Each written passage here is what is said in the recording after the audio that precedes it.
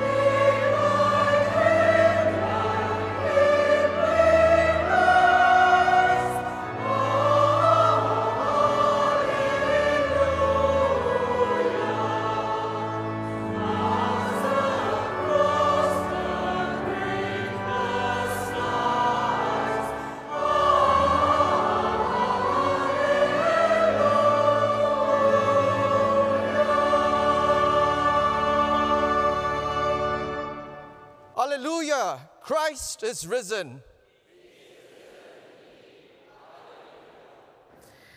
The Collect for Purity. Let us pray together. Almighty God, to whom all hearts are open, all desires known, and from whom no secrets are hidden, cleanse the thoughts of our hearts by the inspirations of your Holy Spirit, that we may perfectly love you and worthily magnify your holy name, through Christ our Lord. Amen. Our Lord Jesus Christ said, "The first commandment is this: the Lord our God is the only Lord. You shall love the Lord your God with all your heart, with all your soul, with all your mind, and with all your strength. The second is this: love your neighbor as yourself. There is no other commandment greater than these." Amen. Lord, have mercy upon us and write all these laws in our hearts. God so loved the world that he gave his only Son, Jesus Christ, to save us from our sins, to be our advocate in heaven, and to bring us to eternal life. Let us confess our sins in penitence and faith. Family, resolve to keep God's commandments and to live in love and peace with all men. Please kneel if you are able to confess our sins.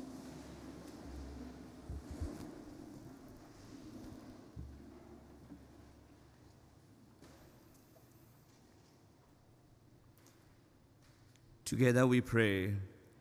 Almighty God, our Heavenly Father, we have sinned against you and against our fellow men, in thought and word and deed, through negligence, through weakness, through our own deliberate fault. We are truly sorry and repent of all our sins, for the sake of your Son, Jesus Christ, who died for us. Forgive us all that is past, and grant that we may serve you in newness of life, to the glory of your name. Amen. Let us receive God's forgiveness. Almighty God, who forgives all who truly repent, have mercy upon you, pardon and deliver you from all your sins, confirm and strengthen you in all goodness, and keep you in life eternal, through Jesus Christ, our Lord. Amen. Amen. As the forgiven children of God, let us stand to sing Gloria in Excelsis.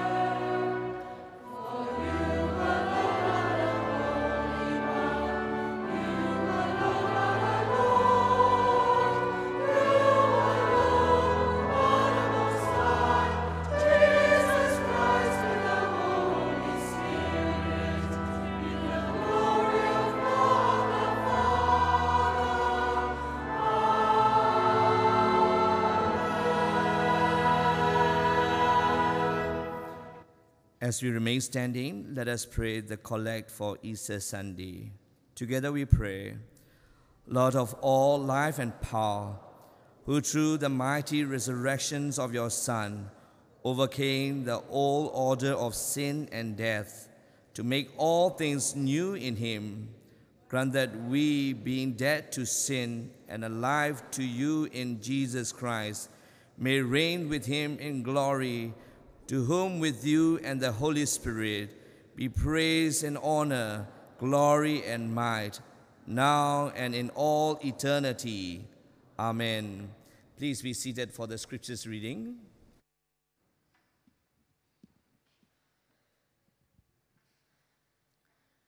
Today's scripture reading is taken from the book of Acts, chapter 10, verses 34 to 43. Acts 10, 34 to 43. So Peter opened his mouth and said, Truly, I understand that God shows no partiality, but in every nation, anyone who fears him and does what is right is acceptable to him. As for the word that he sent to Israel, preaching good news of peace through Jesus Christ, he is Lord of all. You yourselves know what happened throughout all Judea, beginning from Galilee after the baptism that John proclaimed, how God appointed Jesus of Nazareth with the Holy Spirit and with power. He went about doing good and healing all who were oppressed by the devil, for God was with him. And we are witnesses of all that he did both in the country of the Jews and in Jerusalem. They put him to death by hanging him on a tree, but God raised him on the third day and made him to appear, not to all the people, but to us, who had been chosen by God as witnesses, who ate and drank with him after he rose from the dead. And he commanded us to preach to the people and to testify that he is the one appointed by God to be judge of the living and the dead. To him, all the prophets bear witness that everyone who believes in him receives forgiveness of sins through his name. This is the word of the Lord. Thanks be to God. Please stand for the gradual hymn of praise, 111, Low in the grave he lay.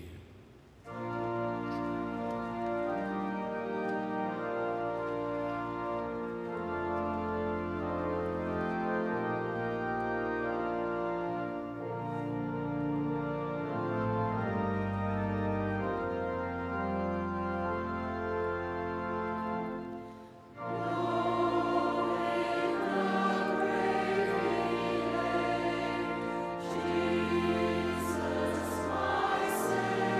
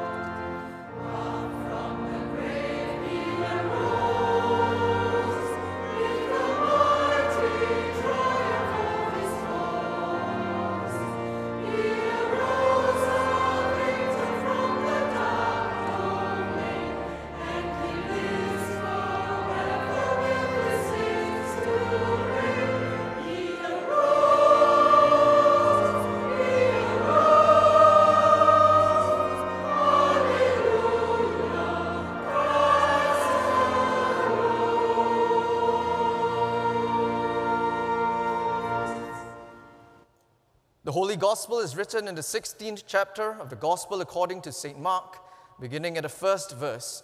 Glory to Christ our Savior. Mark 16, verses 1 to 8. When the Sabbath was past, Mary Magdalene, Mary the mother of James, and Salome bought spices, so that they might go and anoint him. And very early on the first day of the week, when the sun had risen, they went to the tomb. And they were saying to one another, "Who will roll away the stone for us from the entrance of the tomb?" And looking up, they saw that the stone had been rolled back. It was very large. And entering the tomb, they saw a young man sitting on the right side, dressed in a white robe, and they were alarmed. And he said to them, "Do not be alarmed. You seek Jesus of Nazareth, who was crucified. He has risen. He is not here. See the place where they laid him.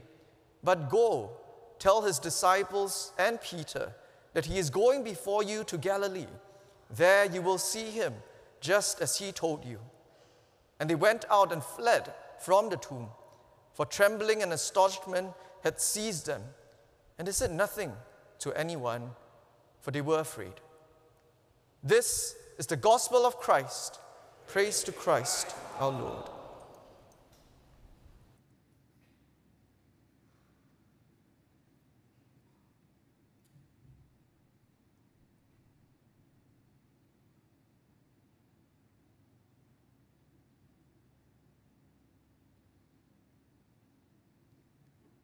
Please be seated.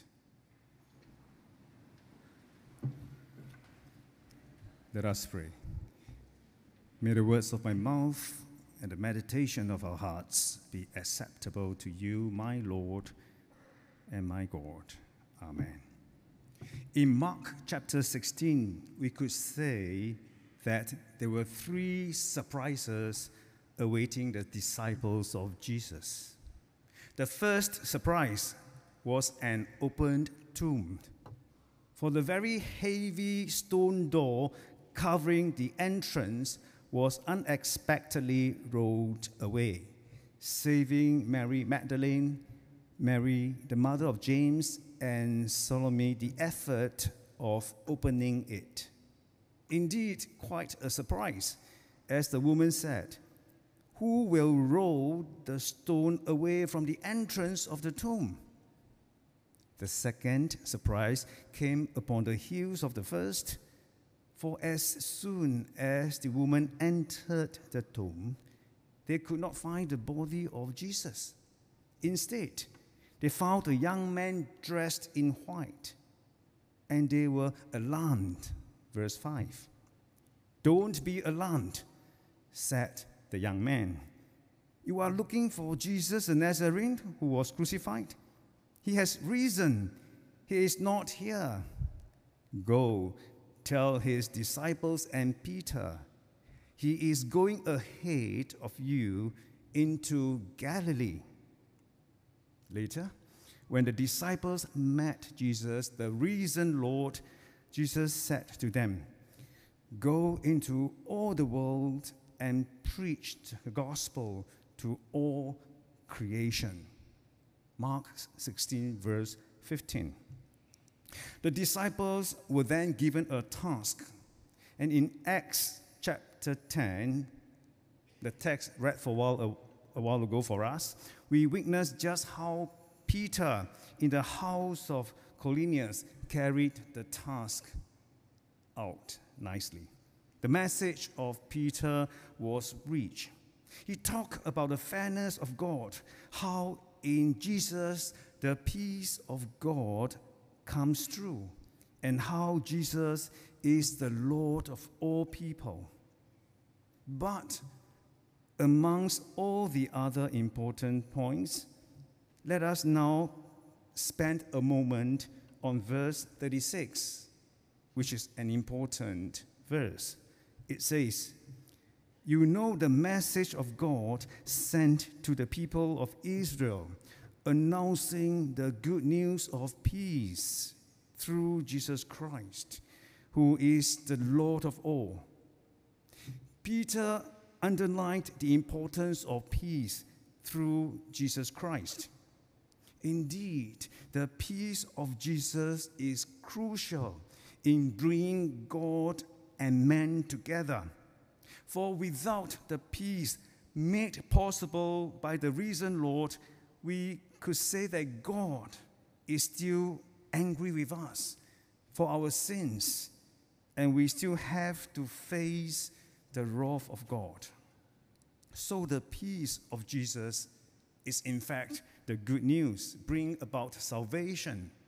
And Mark 16 underscores the importance of sharing that good news by repeating the command of the risen Lord in verse 15. Go into all the world and preach the gospel to all creation. It is with such an understanding of being sent out into the world to preach the good news of peace to all creation that our Anglican liturgy wisely and beautifully ends the Holy Communion service with the saying, "Go in peace to love and serve the Lord." And all good Anglicans will say, "In the name of Christ, Amen." Indeed, our liturgy captures the essence of the text very well here. But what exactly is this peace of Jesus? What are we talking about when we say, "Go in peace to love and serve the Lord"? When I was serving as a priest in a church, and that was many years ago, a church member came to me and asked for my advice on how to resolve the ongoing conflict between him and his wife. Although married only for about a year, both husband and wife were going through a very rough time because fierce quarrels soon became a common thing in their day-to-day life.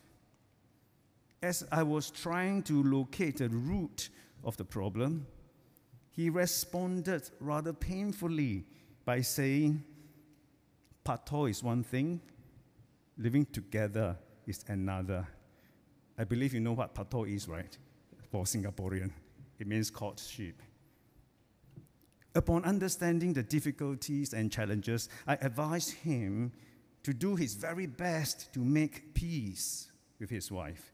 Because without peace, there is no way anyone could begin reconciliation and reinitiate relationship building. So peace is important. A week later, I met him in the church, and therefore I took the opportunity to do some follow-up with him. To my surprise, he told me now that they both are living peacefully together, and quarrels, fights were things of the past. As a pastor, and I could say with sufficient rich experience in ministry, I was curious and therefore asked how such big turnaround is possible only within a week. And here is his reply. I stopped talking to her, and she, in return, stopped talking to me. And now we have peace on earth. Is this peace? The answer is obvious, isn't it? It is anything but peace, and certainly not the peace of Jesus that we are talking about. So, what is the peace of Christ? Certainly not Cold War. So what is the peace that we are talking about that can bring reconciliation, that can build relationship and remove animosity? And the answer is, the peace is about being patient and kind. It does not envy. It does not boast. It is not proud. It does not dishonor others. It is not self-seeking. It is not easily angered. It keeps no records of wrongs. It does not delight in evil, but instead rejoices with the truth. It always protects, always trusts, always hopes, and always perseveres. The peace of Jesus is about love. 1 Corinthians chapter 13. It is about speaking the truth in love. Ephesians chapter 4:15. And both peace and love of God, both is being expressed in Jesus' ministry, in his service to people around him. And we can see that clearly happening in the life of Jesus in all of his works and deeds. Jesus demonstrates to us who God is and what peace, love, and service are in God. As we are commanded, instructed by the risen Lord to go into the world and preach the gospel to all creation, we need to know that our message to the world cannot be anything other than the peace, love, and service of Jesus. Now, as the chosen messenger of God, we have to ask ourselves this basic but very important question. If what really matters to us the most is not the peace, the love, and the service of Jesus, would anyone ever take God's message seriously? For example, can anyone take the gospel of Christ seriously if we say that the entire purpose of following Jesus is mainly about becoming rich and healthy? What would people really think if we say, as Christians, since being saved by Jesus, and now we have God to help us, we can truly live a stress-free and problem-free happy life? If our gospel message is only about getting rich and attaining good health and living a comfortable life without headaches, then we can say we have twisted the gospel of Jesus into a commodity only to serve our selfish desires and needs. Emmanuel Suhart, a French theologian, says that Christianity does not consist in engaging in propaganda, nor even in stirring people up, but in being a living mystery. What is being a living mystery? He continues. It means to live in such a way that one's life would make no sense if God did not exist. To some extent, what Emmanuel Suhart says would not sit well with our modern culture. Because what we have now, in addition to the pursuit of wealth and good life, is about lifting people up to feel good about themselves, and sometimes even to feel good about God. Often at times, we try to lighten the weight of following Jesus by making it feel good, so that it is easy to suit the appetite of our secular culture and bring new people to the church. Without question, it is done sometimes with the best of intention to bring people to the church. And since a feel-good gospel will appeal to many, just like the feel-good music. And it is not wrong to say that God will, no doubt, reward those who obey his divine will.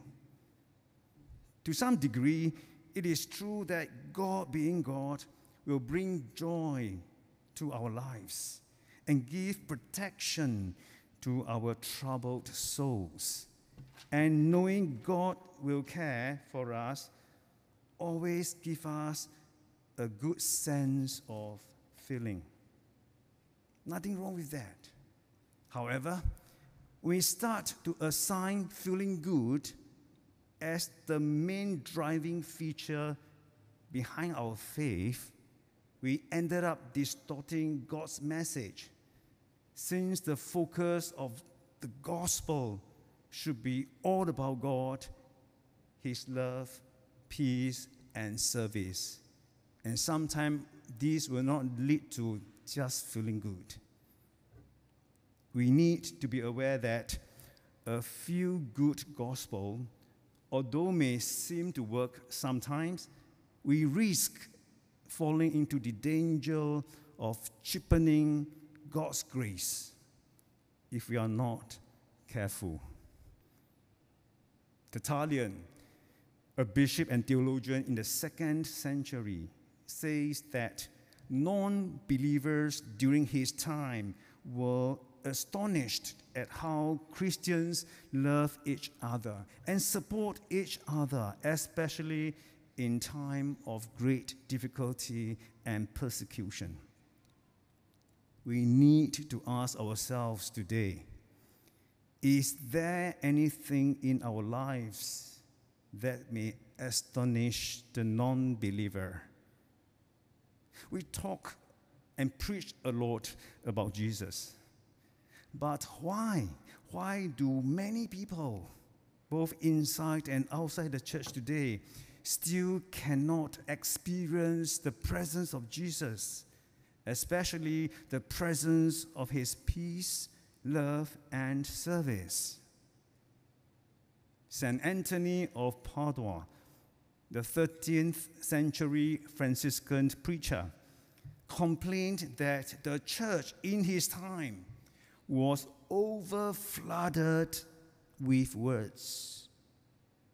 From his saying, we can agree that nothing much really has changed, since we still talk too much and do too little today.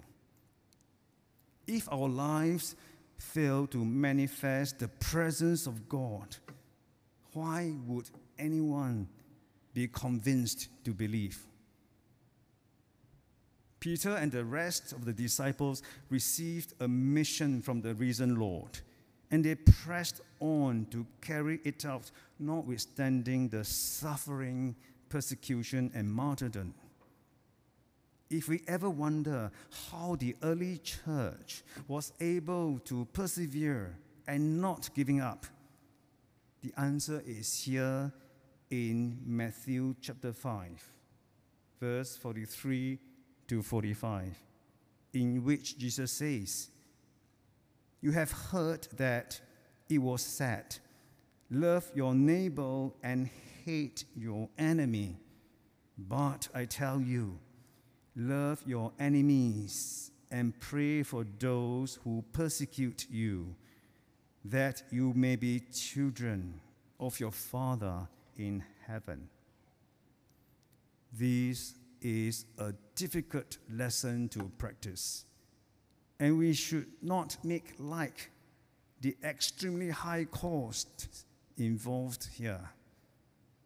Notwithstanding the extreme difficulty, we need to ask why Christians would still be so willing to make peace and even to walk the extra mile to serve the enemy. For example, feed the enemies when they are hungry, just to show the love of God. And the answer is, unless there is something fundamental, unchanging about our faith, it will not make any sense at all to make that sort of sacrifice. Indeed, to the outside world, there is something rather puzzling and intriguing here.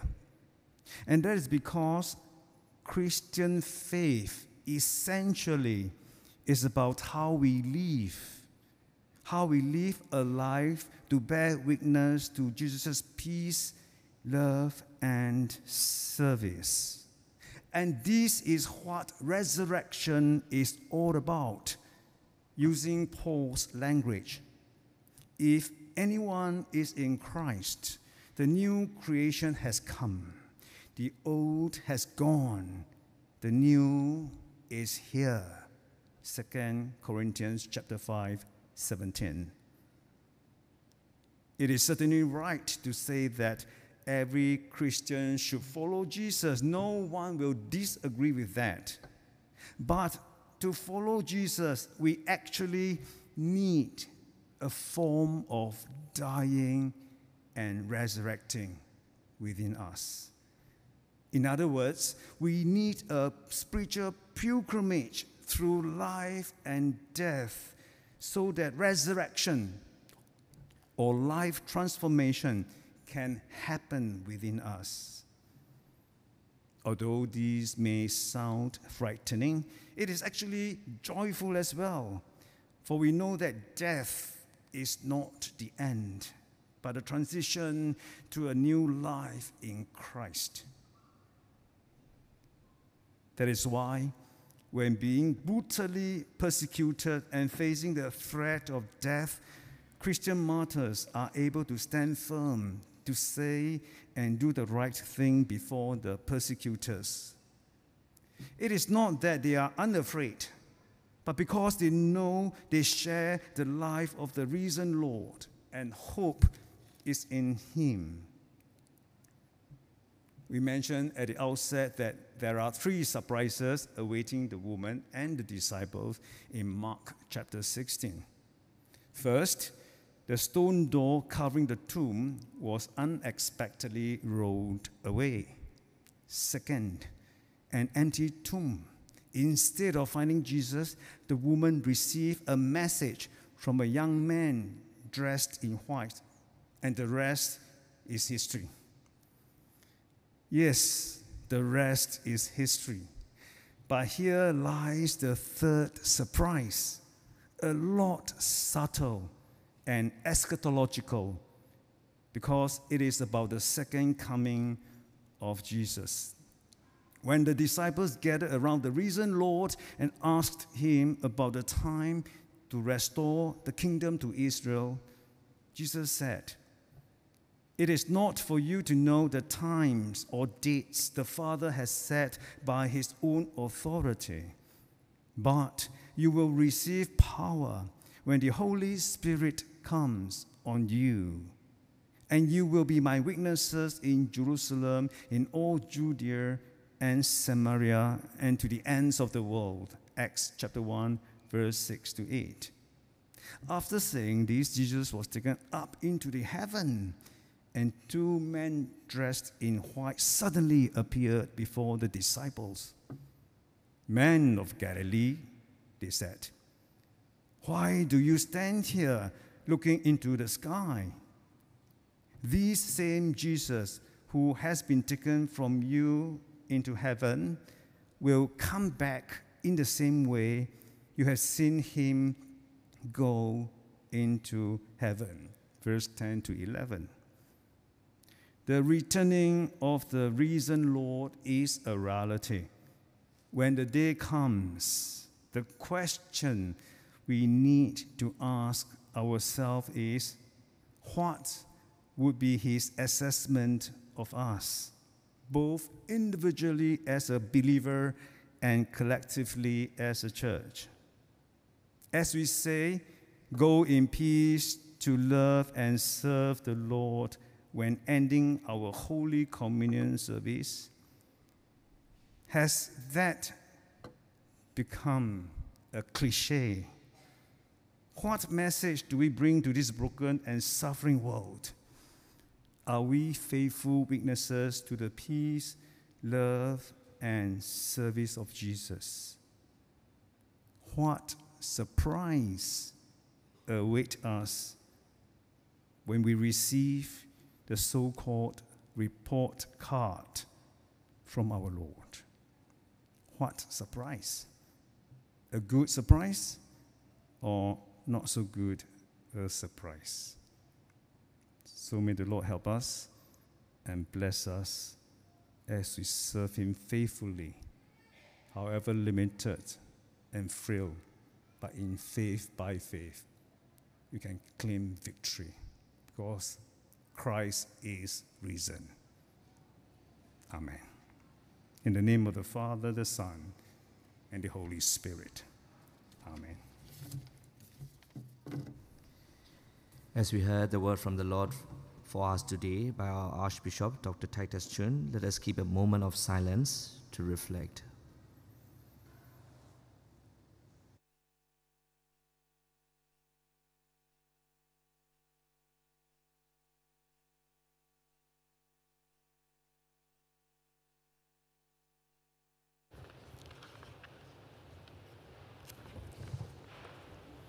Please stand.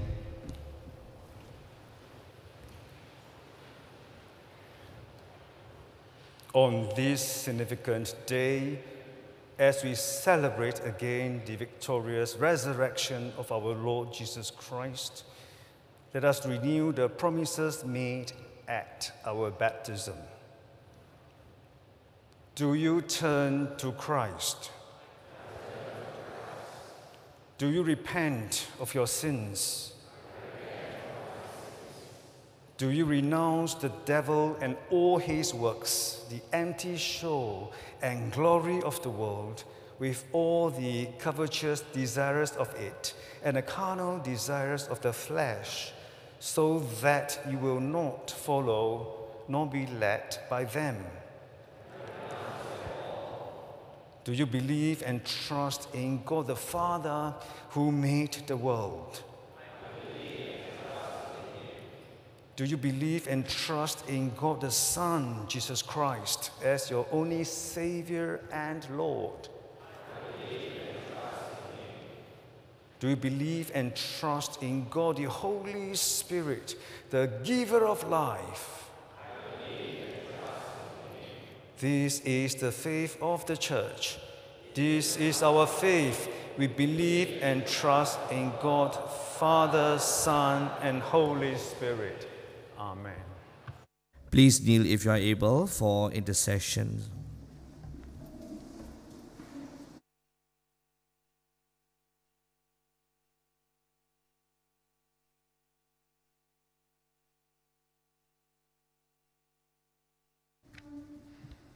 Let us pray. Brothers and sisters in Christ, let us come together this Easter Sunday to pray for the church and the world and thank God for his goodness. Almighty God, our Heavenly Father, you promised through your Son, Jesus Christ, to hear us when we pray in faith.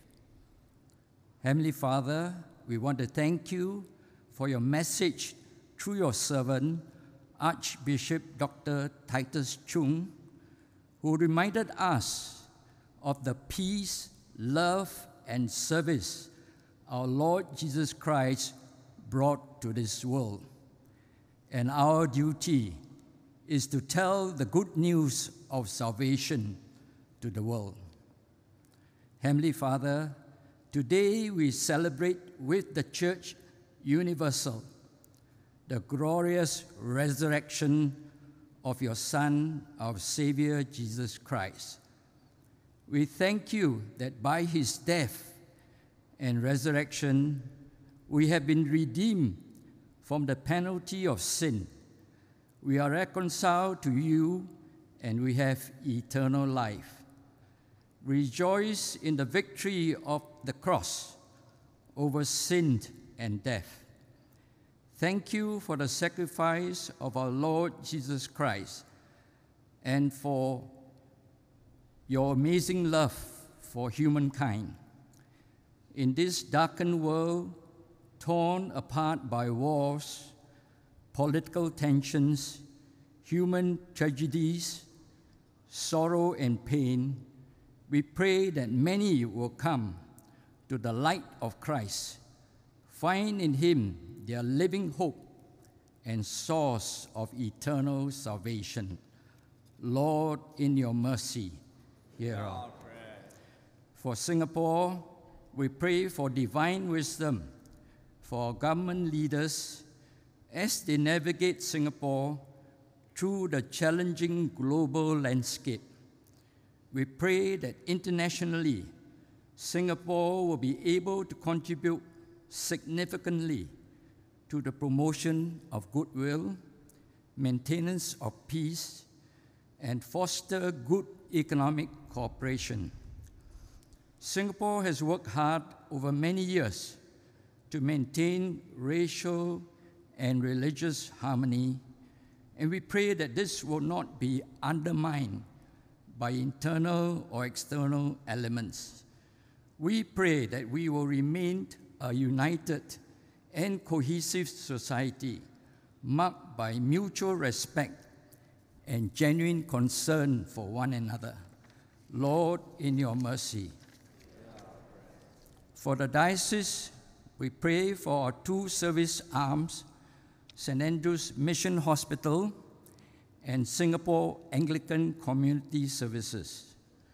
We pray that God will empower our diocese to provide excellent care for many that are suffering from physical, mental, and special needs through these service arms. Further, that Christ's love, passion, healing, and salvation will be displayed to all that we serve. We also pray for divine wisdom for the President of the National Council of Churches of Singapore, Bishop Lu Guan Ho, and the Executive Committee as they serve God in their various roles. We pray that the churches under NCCS will continue to work together to fulfill God's kingdom's purpose for His church and for our nation. Lord, in your mercy, our prayer. For Cathedral, we pray that Cathedral will continue to shine forth the light of Christ in our city, and that many will come to encounter our risen Lord.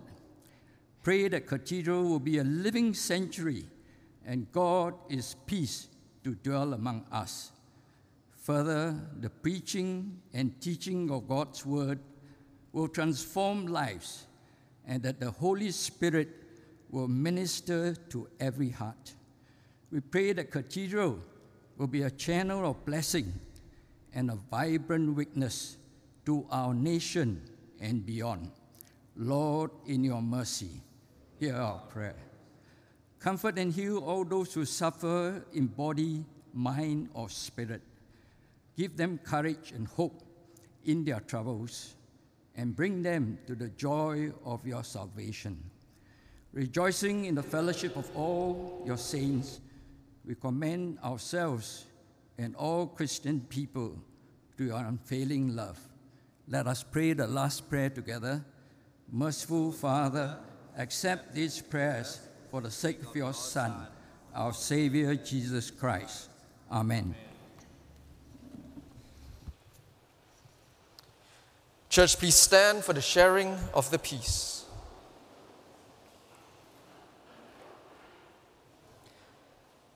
The risen Christ came and stood among his disciples and said, "Peace be with you." Then were they glad when they saw the Lord. Alleluia! The peace of the risen Christ be always with you. Let's exchange a sign of peace with one another.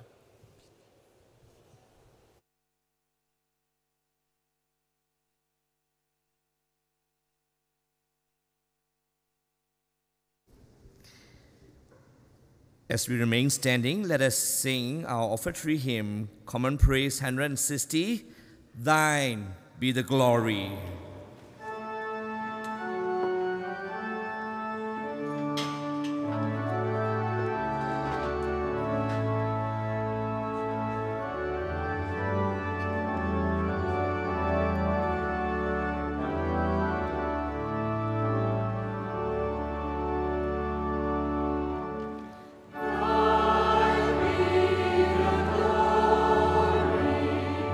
Praise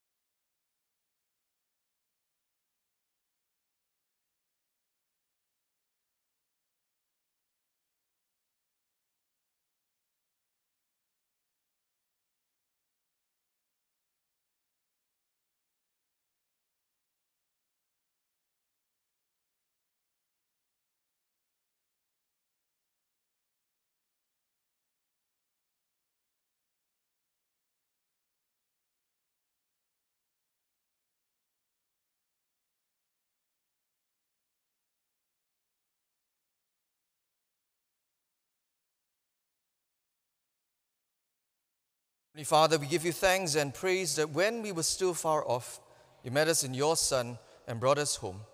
Dying and living, he declared your love, gave us grace, and opened the gate of glory. May we who share Christ's body live his risen life. We who drink his cup bring life to others. We whom the Spirit lights give light to the world. Keep us firm in the hope you set before us, so we and all your children shall be free, and the whole earth live to praise your name through Christ our Lord. Amen. And together we pray, Almighty God, we thank you for feeding us with the body and blood of your Son, Jesus Christ. Through him we offer you our souls and bodies to be a living sacrifice. Send us out in the power of your Spirit to live and work to your praise and glory. Amen. Please be seated, my brothers and sisters. A very warm welcome to you all, and wish you a very blessed Resurrection Sunday to all my brothers and sisters in Christ.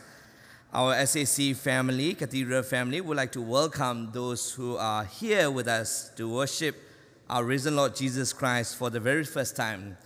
Could you kindly raise your hand or wave your hand if you are here with us for the very first time?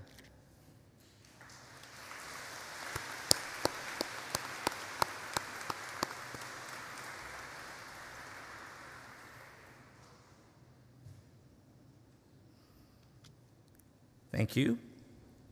May I draw your attention for two announcements for today. First, it is a recorded video message from our Archbishop, the Most Reverend Dr. Titus Chung. Let us watch this video together. Shalom and blessed Resurrection Sunday. Every year we celebrate Easter, for indeed this is a cornerstone of our Christian faith, that Jesus Christ died on the cross, overcame death, and rose from the dead for our sake, so that as believers in Christ, just as Christ was raised from the dead by the glory of the Father, we too might walk in newness of life. So the question now is, how are we to live out this newness of life? This phrase may pop up as a suitable reply. We shall go in peace to love and serve the Lord, for which I believe many of us, well trained as good Anglicans, will automatically respond with, in the name of Christ. Amen. But what does it mean to go in peace, to love and serve the Lord? Firstly, we must know that the peace mentioned here is not referring to the feel-good peace that the world talks about.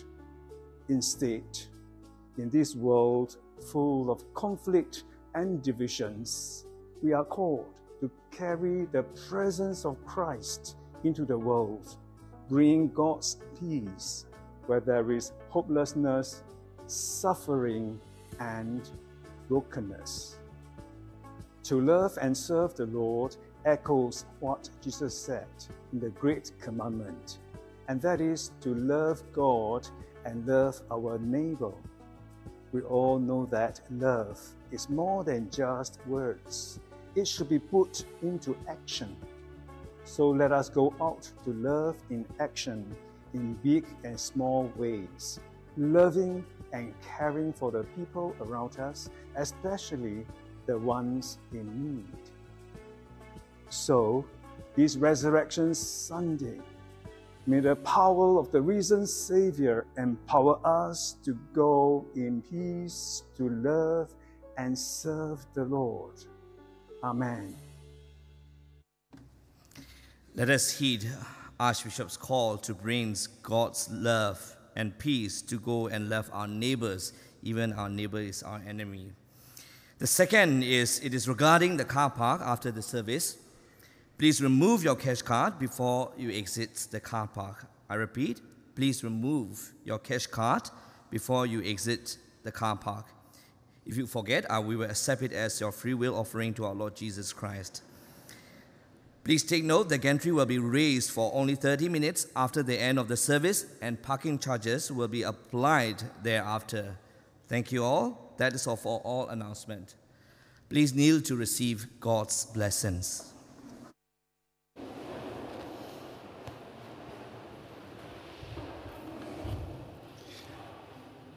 Let us receive the blessings from the Almighty God.